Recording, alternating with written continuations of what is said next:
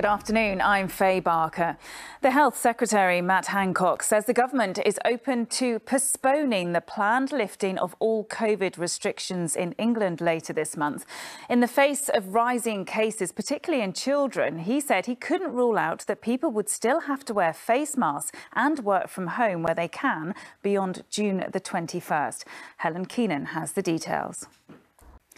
The Home Secretary says social media companies must act urgently to remove online posts which she says glamorise migrant crossings. It comes now, a memorial, the first dedicated to the British killed during the D-Day landings, has been officially unveiled in Normandy.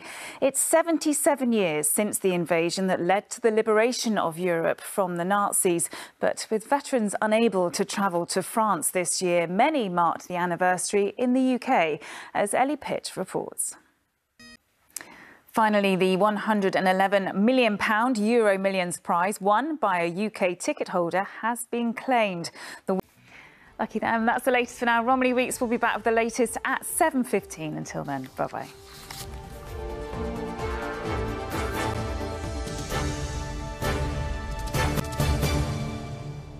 Good evening, I'm Faye Barker. This is ITV News London.